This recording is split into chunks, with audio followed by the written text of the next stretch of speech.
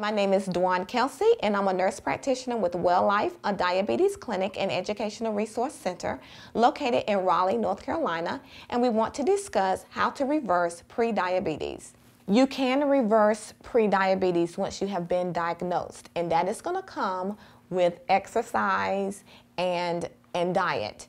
And when we talk about diet, that is a person that's really ready to change the way that they're eating, because with pre-diabetes and with diabetes, it's really a mindset change. We got to change the way we look at foods.